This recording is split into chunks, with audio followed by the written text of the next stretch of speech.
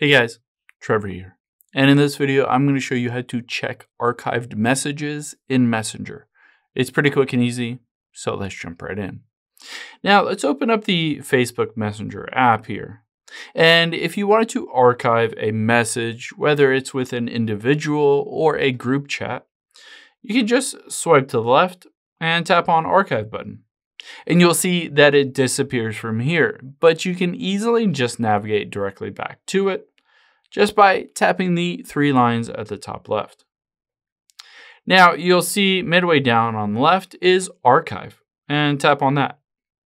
You'll be able to see all of your archived messages here. You can scroll through this entire list, and if you wanted to, you can tap on it and start having a conversation again with them. Or if you wanted to unarchive it, you can swipe to the left and tap unarchive, and it'll be moved back to your main general inbox for Facebook Messenger. I hope this helps. If it did, hit the subscribe button down below. It really helps me out. And I'll catch you on the next one.